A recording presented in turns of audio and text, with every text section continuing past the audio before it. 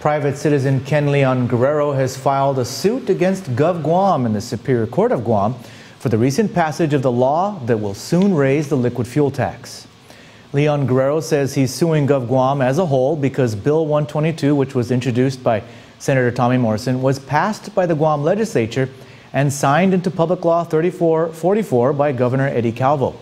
Leon Guerrero says this new public law is in direct violation of a law that was passed in 1998, which requires a referendum in a general election for the approval of any increases in public debt, taxes, and fees. Leon Guerrero says the law is meant to prevent an economic collapse similar to the one facing Puerto Rico today.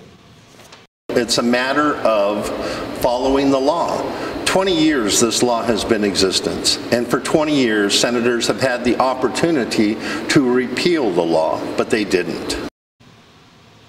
Instead, senators have used a legal loophole called the notwithstanding clause, which allows them to pass new bills notwithstanding any existing law which may conflict.